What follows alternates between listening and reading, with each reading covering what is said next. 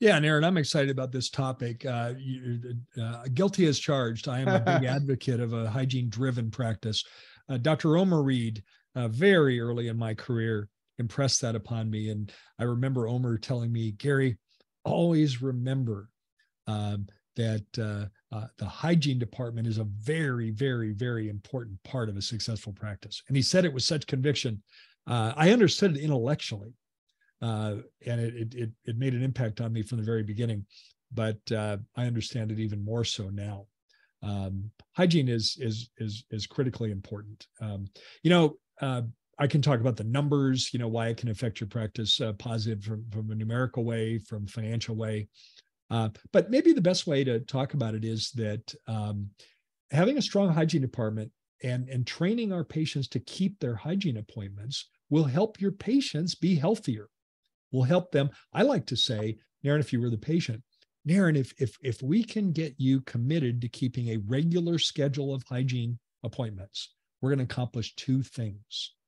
We're going to keep you as healthy as possible, and we're going to reduce your future dental expenses because we could find things at the earliest stage and treat it as conservatively as possible before it becomes a bigger problem.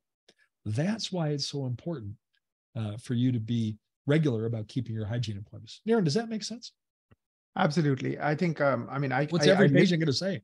Yeah, of course. I live this, right? The beauty of the dental business model, especially a hygiene-driven practices, you have a relationship and a touch point that's lifelong, but it's happening every 6 months, every 3 months, depending on the condition of the patient. You're hopefully every time you interact with the patient, the connection that you have deepens. Exactly. And it deepens to the point where they would never consider going anywhere else, because you have all the history and you have all the background and you care about them and they feel it. Yeah. The other point that I like to make about a hygiene-driven practice is that Naren, that I'm a fan of having our listeners add high-value services to their menu of services that they provide. 100%. Placing, restoring implants, adult orthodontics, cosmetic dentistry, complex restorative dentistry, treating obstructive sleep apnea with appliance therapy, for example. Any of those could be good examples of high-value dentistry. And there's other examples. But we often find that for those high-value services, some people are ready right now to have those done, and they're ready. Others, we can plant seeds with and cultivate those seeds, throughout their visits to our practice. And then we're ready when they're ready. A really good example of that, Naren, is cosmetic dentistry, say doing a smile design. And maybe in the very initial appointment, the patient says they are interested in improving their smile. And we treatment plan, a smile design, maybe a 10-unit upper anterior porcelain veneer case. But if the timing may not be just right for that patient right then, there's no urgency on their part. They'd like to have it done, but there's no urgency. But if we can see that patient, let's assume they have healthy gums every 6 months, then we can periodically revisit their thinking about that smile design. And then at some point, very often, the patient will say, hey, I'm ready to have that done, doctor. And oftentimes there's some external event in their life. Maybe they have a big anniversary coming up.